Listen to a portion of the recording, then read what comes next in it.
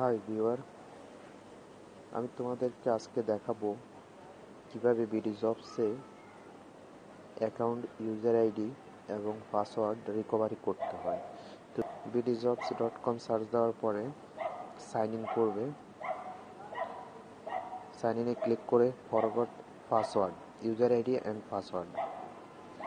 এখানে user ID, password এবং user ID and password দুটো একসাথে করতে পারো, আবার আলাদা আলাদা করেও করতে পারো। শুধু যদি ইউজার আইডি করো তাহলে ইউজার আইডি ক্লিক করে সাবমিট দিবে। তারপরে ইমেল অ্যাড্রেস বা মোবাইল নাম্বার, তুমি যে ইমেল অ্যাড্রেস বা মোবাইল নাম্বারটা দিয়েছো ওইটা টাইপ করবে। আমি আমার ইমেল অ্যাড্রেস দিয়েছি, ইমেল অ্যাড্রেস টাইপ করলাম। দেখো সাবমিট। ইমেল অ্যাড্রেস টাইপ করার সাথে সাথে আমার ইউজার নেমটা কি ছিল তা চলে আসছে। আমি আমার ইউজারের নেমটাই দিয়েছি, জিমেল আইডিটা ইউজার নেম লিখে রাখবে। ইউজার নেম চলে আসছে। এবার কন্টিনিউ করলে তুমি এখান থেকেও ঢুকতে পারো বা আবার চাইলে আলাদাভাবে পাসওয়ার্ড রিকভারি করতে পারো।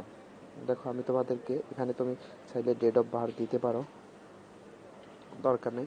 তুমি আবার আলাদাভাবে পাসওয়ার্ডটা রিকভারি করো। আমি পাসওয়ার্ড রিকভারি করতেছি। হ্যাঁ, পাসওয়ার্ড রিকভারি, তাহলে টাইপ হোক ইউজার আইডি। আমি যে ইউজার আইডিটা পাইছি সেই ইউজার আইডিটা টাইপ করব। দেখো আমার ইউজার আইডিটা ছিল আমার জিমেল আইডি। সাবমিট। দেখো ইউজার আইডি বলতেছে সেন্ড কোড ইমেল নাকি send code by mobile SMS। আমি ইমেলের মাধ্যমে সেন্ড কোডটা নেব। একটা কোড দেবে, এই কোডটা মেইলে পাঠাবে ওরা। আমি আমার মেইল আইডিটা দিলাম, দিয়ে কন্টিনিউ। তারপরে টাইপ কোডটা আমার জিমেল আইডিতে সেন্ড করা হয়েছে। আমি ওখান থেকে দেখি জিমেল আইডিতে সেন্ড করছে।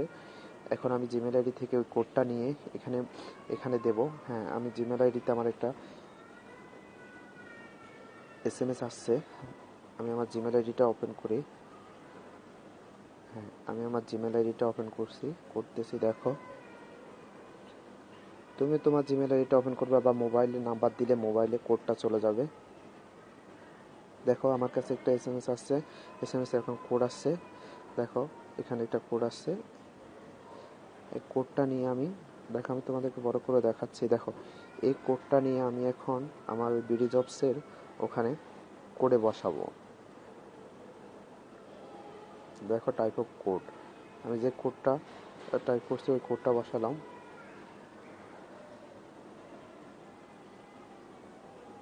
বসায় সাবমিট দেব। সাবমিট দিলে আমার কাছে এখন নিউ পাসওয়ার্ড, নতুন পাসওয়ার্ড চাইব।